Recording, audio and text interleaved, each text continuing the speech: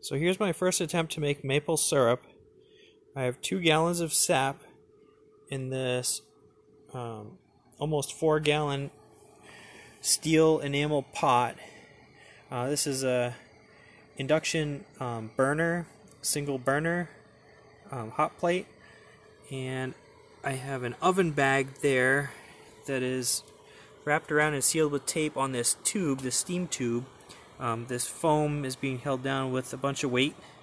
I'm trying to seal as much as possible because I want the steam to go up into the tube and come down and then go into this tube of aluminum foil that I made. It's about 6 feet long, and the thought here is that it will condense most of the steam. So I'm doing this in my basement, and I don't mind using a little electricity to make maple syrup, but I don't want to necessarily lose all the heat. We're still in the heating season here, so this heat will rise up through the house and stay within the envelope of the house.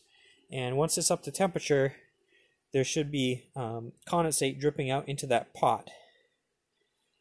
So I've measured, and I know how deep this pot is with 2 gallons of sap, and I know how deep that pot is with 1 gallon of water. And my thought is that I'll be able to predict, based on measuring the amount of condensate, how much this is boiled down, and I could stop it at a reasonable point where I could take it up on the stove and finish it off, and it won't introduce so much humidity into the house.